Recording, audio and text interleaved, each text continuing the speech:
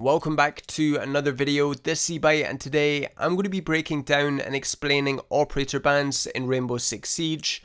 I've been receiving a lot of comments lately in regards to which operators should be banned on certain maps. Therefore, I'm going to run through and explain my thought process behind operator bans, hopefully allowing you to have a better understanding of them.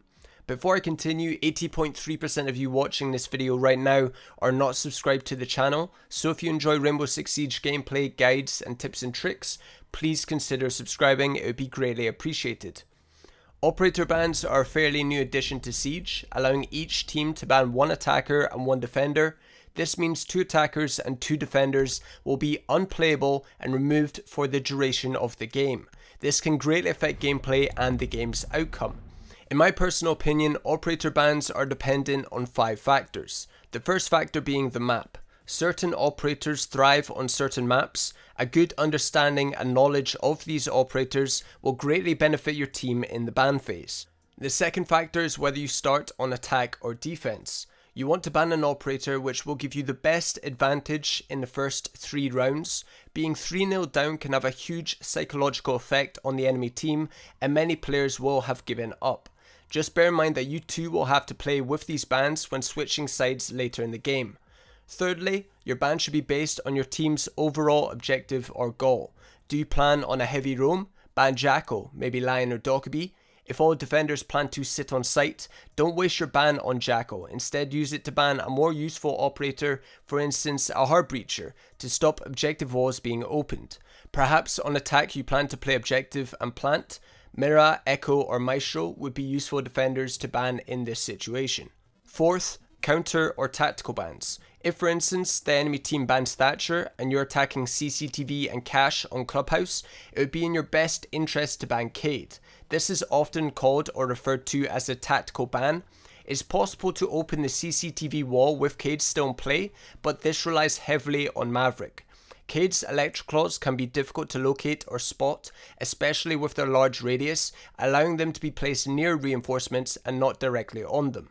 Although the defending team would still have a bandit to trick the walls, his batteries have to be placed directly on the floor next to the reinforcements.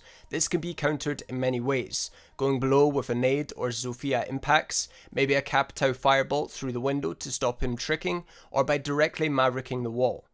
Fifth and finally, in certain situations it can be reasonable to ban an operator based on the team you're playing against if there are no other suitable bans. These are often referred to as target bans. If a player on the enemy team is known for playing an operator very well, it might be in your best interest to remove that operator from play. This could be the likes of Ash, Blackbeard, Vigil, etc.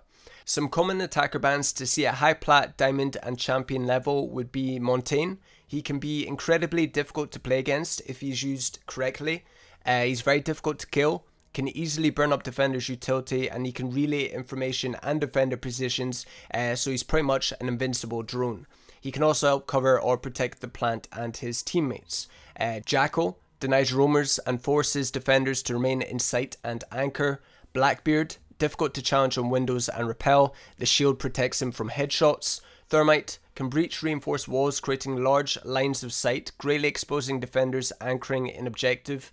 Thatcher, he can easily clear defenders' utility within range, such as bandit batteries, ADSs, traps, etc. Hibana, she is able to open multiple hatches or reinforce walls.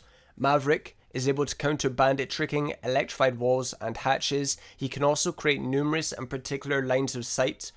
Nomad can be used to counter or slow down flanks, as well as deterring defenders from aggressive runouts. Some common defender bans to see at a similar rank would be Echo. He has invisible yokai drones which are able to deny the plant. His yokai burst disorientates players by disrupting their screen, which affects their vision. Maestro, his cameras have the ability to see through smoke and deal damage. This can be used to destroy attacker utility and drones. His cameras also require significant utility to be destroyed, and he has 2 of these. Valkyrie, she has 3 highly versatile cameras which can be difficult to spot inside or outside the building, making them great for information gathering. Mira, one-way window, very difficult to push due to the possibility of being pre-fired or C4'd. Legion, he has goo mines which are invisible and deal damage over time. You're unable to sprint. The sound cue can also reveal your position, and they can deny plant. Cade allows walls on hatches to be electrified from a safe distance. His claws can also be hidden and more difficult to spot than bandit batteries. Kavira, an interrogation, can reveal all attacker positions. She can't be tracked by Jackal's ability, and she's normally only chosen in high ranks to distract or waste attackers' time.